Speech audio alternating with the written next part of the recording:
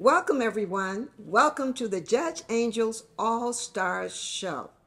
I'm Judge Angel, and all of you are stars. Welcome back, everyone. Thank you for joining us. You guys are blessing us in a mighty way. Thank you, all stars. We're having so much fun today. We've got some guests that you are going just to fall in love with. They're givers, they're leaders, they're community activists. Stay tuned, we'll be right back. I'm Judge Angel, and I was his full-time sitting judge for over 2 decades. I've seen a few things, but there's good in everyone. And we are here to motivate and encourage you to be all stars. Sit back, relax, and enjoy. Welcome. Yes, we are back, and we have a great guest for you, Mr. Joey Smith, who is an author, and he has written a book called Da-Da. Now, you need to remember, I am afraid of wind. I am afraid of thunder. Everything drives me to go home. That's my remedy.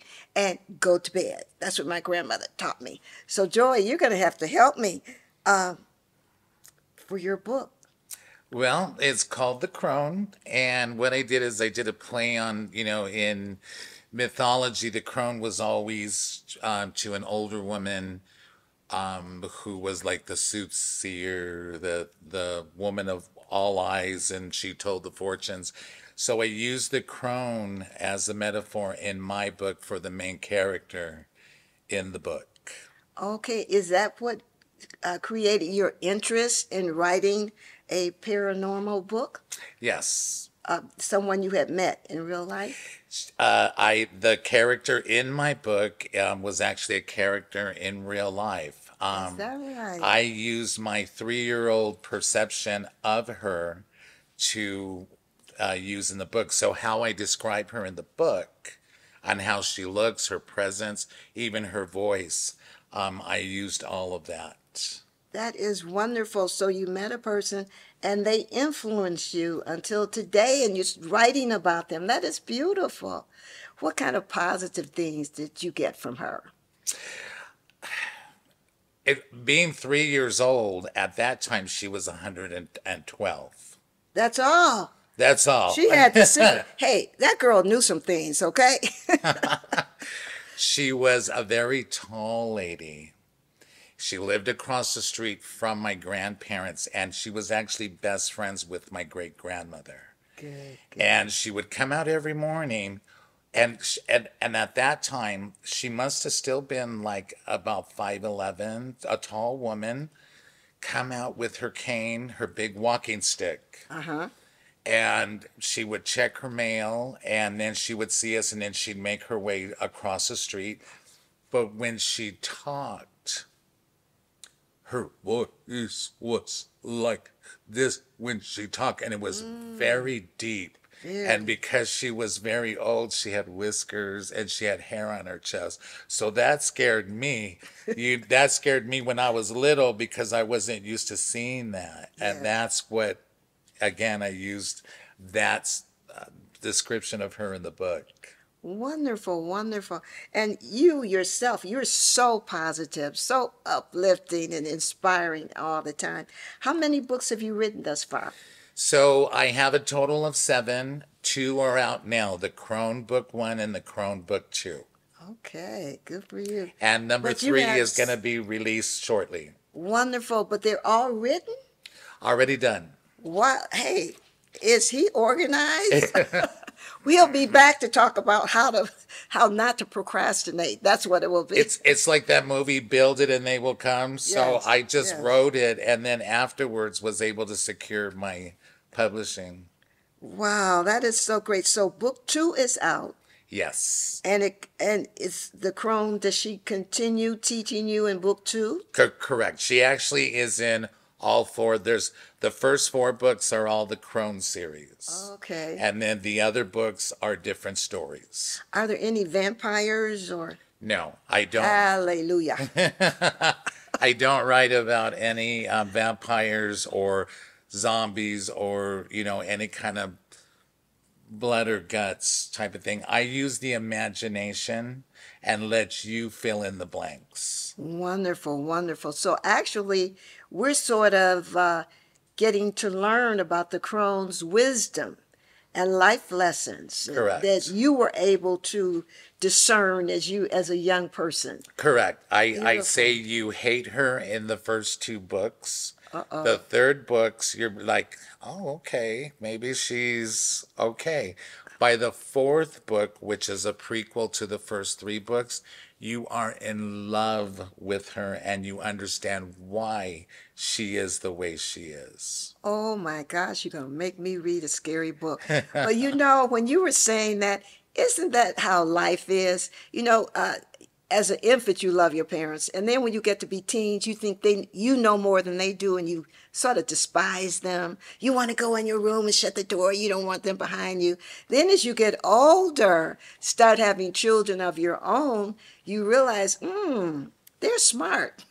Very. Mom and dad are smart. They know a little something too. That is Right. so great. Now, somebody told us, and I cannot reveal the person.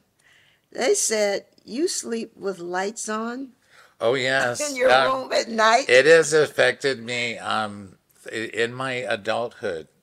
I was terrorized from as early as I can remember by the unknown. I've been bitten, pushed, scratched, slapped, stuff thrown at me.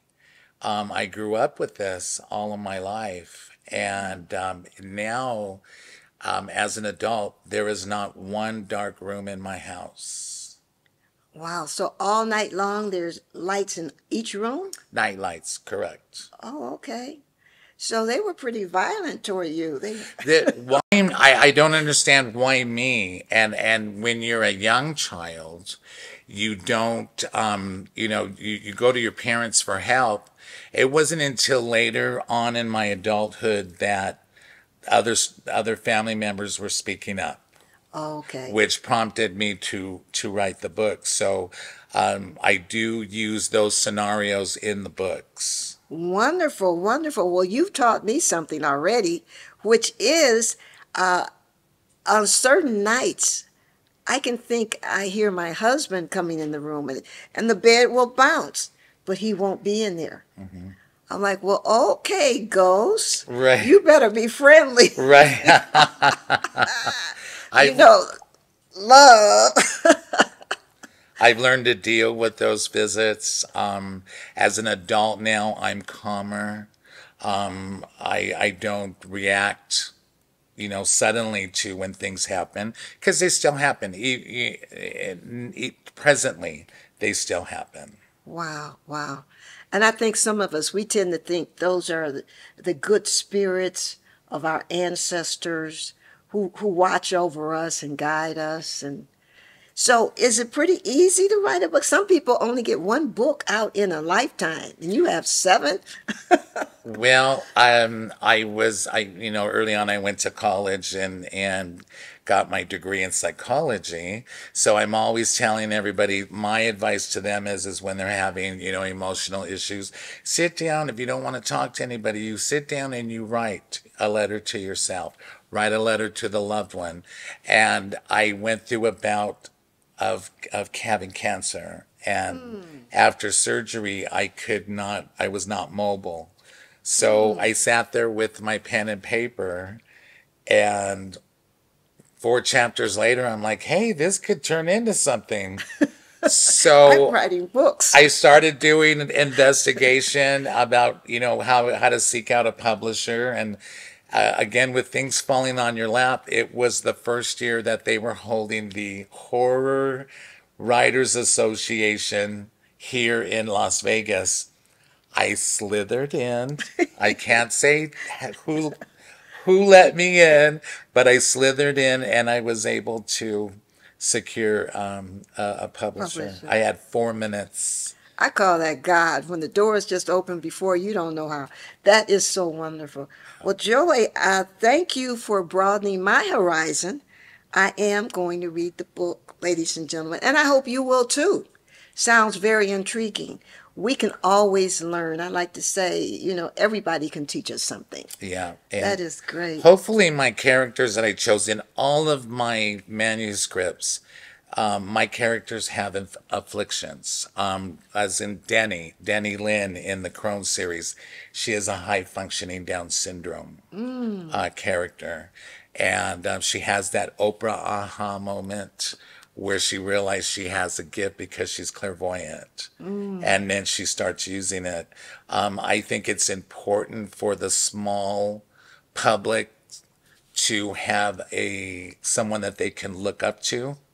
You know, growing up a man of color, I had no one to look at on screen.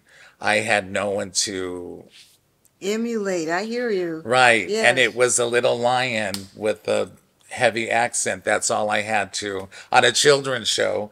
So hopefully, you know, the Down syndrome community is making such strides. We have their lawyers, their beauty queens, their actresses, and you know this gives them to look up in a movie or in a book or a series and say, "Hey, that person looks like me. I can do that." Absolutely. Absolutely. All things are possible, for sure. Joey, thank you so much, and we expect you to come back. I would This love to come back. first series. Yeah. We will look forward to hearing about the second series. Please come Good. back. It would be my pleasure. Okay, you're part of our family. Don't you forget Okay. it. We're hounding you down. All right, folks. We'll see you in a minute. Are you enjoying the show? Stay with us because we have a lot more coming up.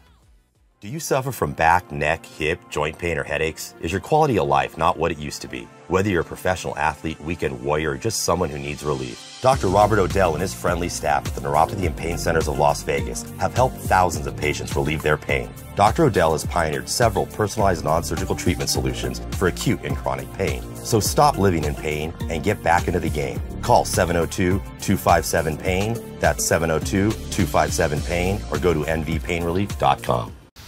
My name is Mike Faust. I'm an independent broker owner of a First Choice Business Brokers franchise. I've been helping people buy and sell businesses for 17 years.